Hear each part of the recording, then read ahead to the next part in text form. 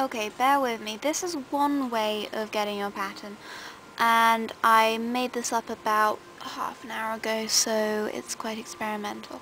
Okay, you take your image, and this probably works best with anime, but it could probably be used with more complex images to break it down into simpler shapes. Right. Take your image, and really increase the contrast, like 30% or so. Well, to 30, I don't know how Photoshop works, I only know how to use the GIMP. Then colorize the image if you can. Get it into a fairly grey, brown colour, because that's obviously chocolatey. And bump the saturation up if you want to. Also, I tend to find that colorize makes things a lot darker, so I'm compensating by pushing up the lightness as well. The settings there, and that's the sort of colour you come out with. It's also pretty close to the colour of the twins' hair, which is quite convenient. Actually, I'm just going to turn that down a bit more towards the reddy colours, and shove that up a little bit more. New settings, that, but obviously do it to your own preferences. And once you've got this, try and separate the whole thing into about 5 colours.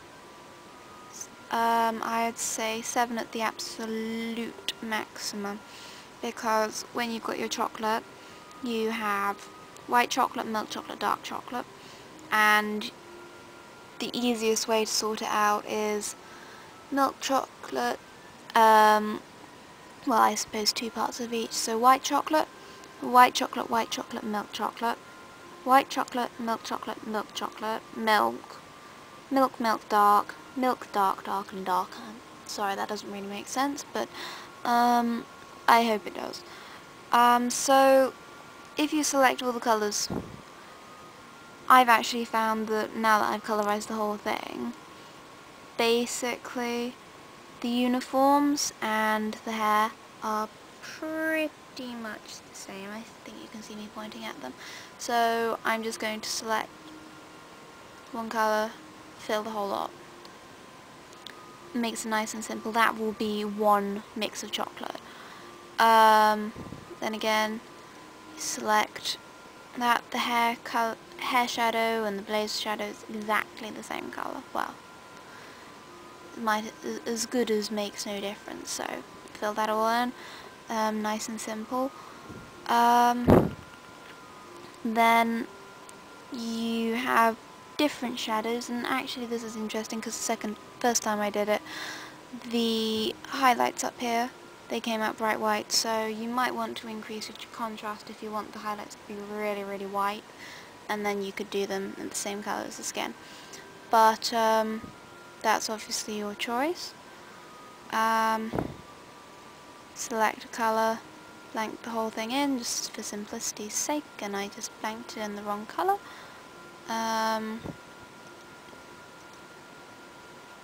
Definitely blanked it in the wrong colour. Something has gone wrong and I can't be bothered to fix it very properly, so you get the gist of what you're doing. Ties need to be done as well, and basically you're just trying to make sure that you have about 5 to 7 colours at the absolute maximum, otherwise it's just going to get really, really complicated. If you're doing a realistic picture, which I haven't ever tried before because I'm too scared, you will be able to mix colours more, but it's a lot harder to paint with, so for the anime style, reduce it to as few colours as possible. Okay? Okay, now this little atrocity I have produced is essentially me splitting up colours from here and giving them really, really distinctive, horrible, bright, garish colours so you can actually tell the difference between them. This is quite convenient just for visibility's sake when you're making your pattern. Don't forget this is just one way of doing it if you're using a digital image. I would be absolutely disgusted by this, but it's quite helpful. Scale your image to the relevant size, so in this case 200 millimeters, and then that comes out as about right. And then scale it, get your bigger image, and then tell the thing to print. Okay, so once you have your image, print it out as necessary. Really is hideous. And then you will have to pin it in the relevant place under your pattern. So you can just about see what I'm talking about here, but I'm going to use my light box to do this because it's a lot simpler and a lot neater and tidier. Okay, so once you've got your picture tacked to your paper, to your pattern piece, make sure that you have yourself a nice little colour coordination, colour key, that's the word. So I now know what colours on the picture are going to turn into what pieces of chocolate, and I hope you can read my writing, but white is W, milk is N, dark is D, obviously. And once you know what colour your dark chocolate is going to be, which I've gone and written in blue, start outlining the piece in, well, blue, quite honestly. You might want to do some outlines in a lighter colour. Here I've got down that I'm going to do some light outlines in milk chocolate.